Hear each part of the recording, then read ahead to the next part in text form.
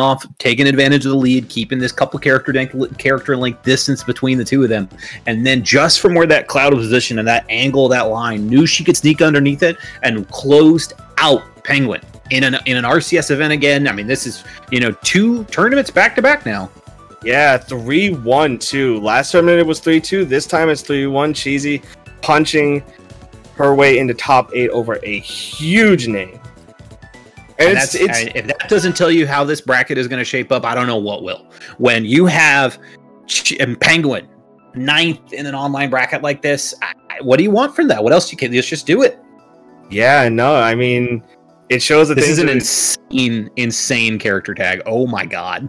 Yeah, that's Tapscott for you, baby. And one of the 2 people in our final set here of Losers Top 8 qualifiers.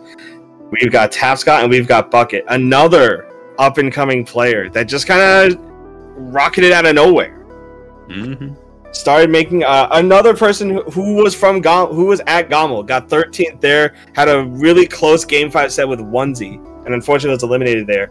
But we're seeing, coming back even stronger now, potential top 8 spot on the line. The Gommel buff. Let's see if it carries over for them as well. Going to Merchant Port game 1. New love versus old love here for Tapscott too. Let's see how this comes out. Right, it's kind of a poetic matchup to find in your way to the first top 8 of the season. It wasn't worth going to the new character, or is this the character? Is your old main coming back to haunt you in a way? I just want to point out for Tapscott that this pastel mango raster, I'm a big fan of this. Oh yeah, no, it is a gorgeous skin. Both of them, honestly. The however you would describe that Orcane skin too, it's really pretty. I believe it is the pool party Orcane that is custom fitted with colors because of the recent changes to the custom thing collection. That's awesome. Yeah, and Steven pointing out that this is actually the Transrite raster too, which is even cooler. I love this stuff. It just reminded me of a pastel with the American raster too. So it's been a little bit since I've seen some of these new colors, so forgive me guys, I apologize. Oh no, you're good. We love Transrite in this house. We also love Sweet Spot Uppy off the top like that. Oh my god. Scrawls on deck, now get the double nairs. Yeah. We're seeing that the set prior versus Cake Assault not really affecting Tapscott too much. He's still feeling himself. He's still playing solid. Yeah, even a loss against Cake is a chance to collect data. Exactly. Always go for the next time. And oh no, if you're bucking in that spot, you feel a little white on that one because you never want to lose a stock early against a character like Raster. Because that means you have to especially to that down air too. It's just like, damn it, really? That's what I died to. Yeah, because everyone kind of jokes about aha, it's Raster's funny, it's the funny down strong. It's a spike, but no one ever dies to it off stage, right? Because you can just tech the wall. But unfortunately, we've seen the torque clips. Yeah, we've seen them. It's real. It can happen. Bouncy bird. Almost gets right off the top there, but right now, Tapscott taking a massive lead. Ooh, the spacing on that from Bucket was so good. Oh, and gets the forward strong too. 111 is a little bit of a scary percent to be at, but Raster is one of the lightest characters in the game, and it does not matter when you have an up strong that can kill as early as 60. Yeah, and this is what you're worried about if you're Tapscott, right? I had this lead. All right, close it out. But that you're at 38%. Then another hit later, you're at 45%. It's just shit, I'm gonna die soon. Yeah, before you know it, you're thinking, oh goodness, they're starting to dash dance around their puddle. They might be looking for a cheeky little down strong, cheeky little up strong, trying to take me out early, cheese the game away from me. But it could be 100% difference and you're both at kill percent. Truer words have never been spoken. But we're going to see Bucket counterpicking to Truple Pawn for game number 2. See a lot of counterpicks at this stage, and I like it because the overhangs are really good, and it's also a triplat stage. It gives characters a lot more diversity in the way they want to recover. But in the same, go ahead. Oh, in the same vein, it does mean that you're gonna have to do a lot more work to really keep your opponent off stage. So I like it for both the recovery mix-ups, but also you have kind of a different way that you can choose to and advance in neutral too, which I'm always a big fan of.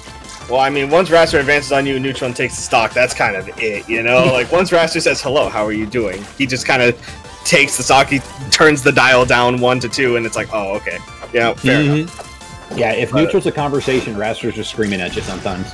Yeah, and then Orcane kind of decks you in the face for screaming so loud, it's like, come on, dude, shut up. Like, I'm trying to sleep here.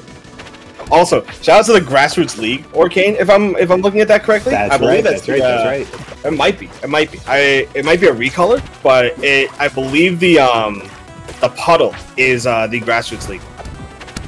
But also, we saw right there on that stock, Upstretch killed it like 60 or something.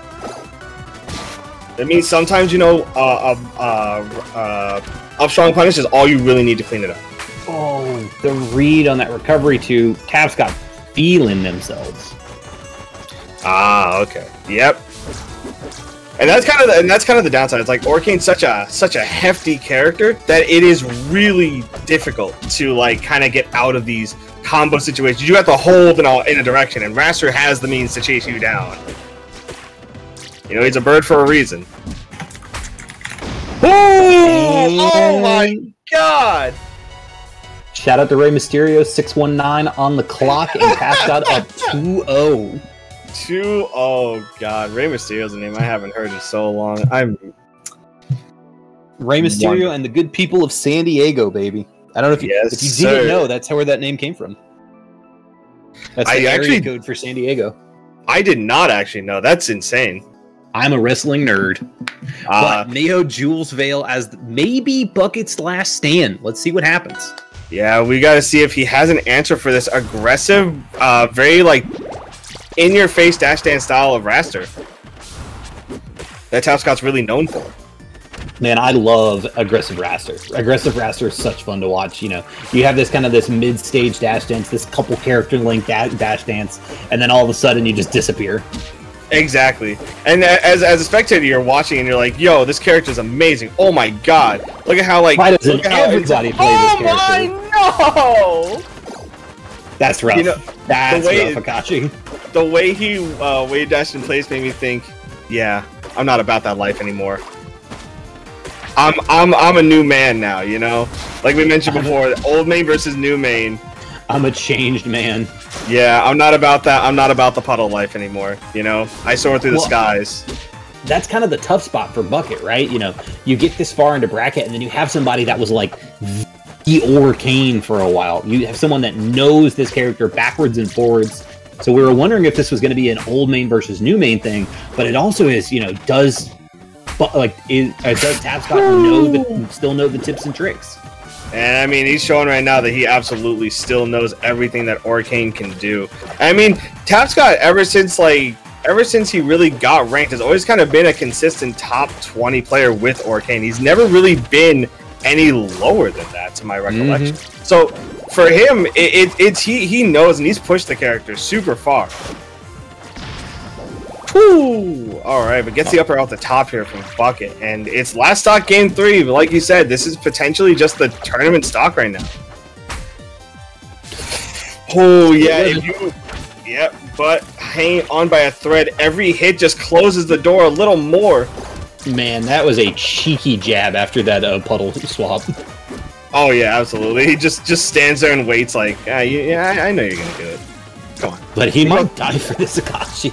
He might actually, and that's the scary part too, because now it's 93% in climbing off this one edge guard. Now down smash can kill, up air can kill. There it is. All right, that's how it starts. And like you said, sometimes one edge guard is all it takes, and sometimes Raster will just die off of one conversion. Game 3 going to Bucket, but now Tapscott has a plethora of counter picks to choose from. Speaking of dying off of one interaction, we're going to Rockwall, baby. Oh, I love Rockwall. A very scary stage to take certain characters to. Cough, Absa, Cough, Crag, Cough, you know, characters that have carries off the side. But Orcane does have that off the side too. He's got a back air, you know, it's pretty good. I mean, yeah, we've seen Zaro's triple back air I don't know how many times in brackets. Yeah, I miss Zaro. Oh, here we go. Anyways. Oh, just goes for the reverse up B there. Interesting punish selection. I love that. I love that Nair to beat out the bubble.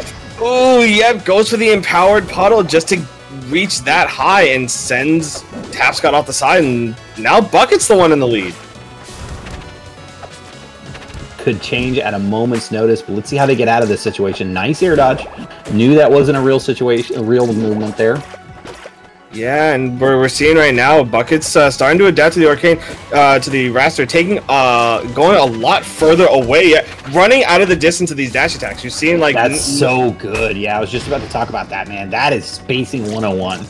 Yeah, if you know your opponent's approaching with the same tool over and over again, you just run away from it and just there you go, right there again. Just runs back, throws out a droplet just for a little timing mix-up. Honestly, it's the same as if your like component's rolling in every time too, right? It's that same similar spacing on it. You're just kind of ready for it, and Bucket looks real comfortable game 4. Yeah, it really does right now. But oh, it doesn't get the dare spike. I really also. Oh, gets the strong hit there. That is gonna do it for the second stock of Tapscott right now. Bucket again in the lead. Yeah, this is looking really good, Akashi. I'm a big fan of what Bucket's doing in this game. Yeah, I'm really loving it too right now. Goes for the super Orca Hop into the puddle though. Double mix up there. Tapscott waiting to see if maybe it's just going to be the Orca Hop and he has to guard the ledge, or if he has to go back to the puddle.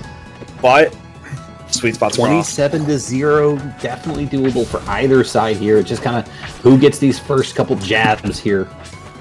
Yeah, the Orcane is a bit heavier of a character. It means that Tapscott's going to have to do just a little more work, but okay, maybe not if he just does that. Goes for the Nair there instead of the dash attack as but still ready. Where did you go? Yo. Put that man on a milk carton. We're going to game 5. He said bullet train, zooming off to the side, and you're still my boy, Blue, but that was very reminiscent. Blue possessed him for that one moment in time. It was very tragic. Tapscott said, "Skirt, we're going back, baby. Rockwall game 5." Rockwall game 5, and again, that's the chaotic nature of the stage. Like, if any other stage where there's just like a little more room off the sides, Tapscott probably would have lived that back air, even on rough DI, you know? Oh, you mean the back air that killed him at 67% after the hit? Yeah! Yeah, exactly. I'm just saying, oh no! I'm just saying the bubble ball coming through in a big way. Bucket taking the first stock, and we're got the answer here, Tapscott. Yeah, this is a lot of adaptations going on right now from Bucket side of things. A massive lead that's slowly dwindling, actually, as Tapscott keeps landing hit after hit. Man, it's so crazy how quickly this changes, because game 2, we're talking, man, here is Akashi, or excuse me, here is Tapscott, the master, the former master of this character. 3-0, this is what we're looking at, and now Bucket's like, excuse me, hello, I have something to say about this. Yeah, he's like, did you forget that I was here? And I'm like, I'm sorry. No, I was not familiar with your game, you know? Exactly. But like right now, Bucket is just looking for small hits. It seems like just like nice little 1-2 hit combos, just to kind of get Tapscott to the nice little percent that he wants. Because again, like we've seen stocks taken at like 80, which is terrifying, you know. There it is. So we've seen Tapscott actually play a little bit further back in these kind of edgeguard situations, waiting for that bubble teleport, and that is why you saw that, how quickly that stock was taken. And now, can he add to this? Oh, we're gonna hope. All right, gets him off stage, but nice little combo. Oh, you saw you saw a little downside there. Tried to get cheeky with it. Oh, tried to go for the double dare spike to seal it out, but unfortunately gets the back hit of it. Yeah. You saw he waited for a flinch there. He waited for something. Yep, he's waiting. Oh, but he's also rolling. Frame 7, baby. Just mash it. But Tapscott comes out on top. Yeah, manages to catch it and clear it out.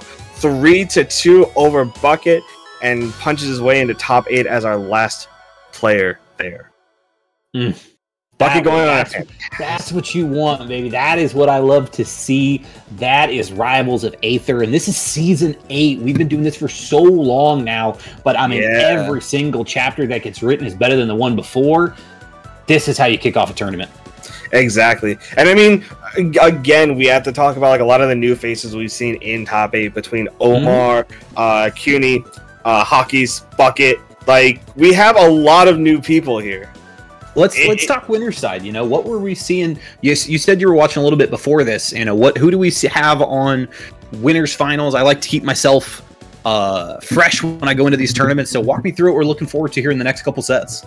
I believe we are going to be starting off winners semis. We've got the usual suspects of people like I believe Kakasol. We've got ZB. We've got Kusi. And I believe we got one more person. I'm trying to remember their name because I don't have the bracket pulled up on me right now. But if I were to be a betting man, I would say we're probably going to see Kakasol versus ZB. Right. And we're going to probably see Kusi versus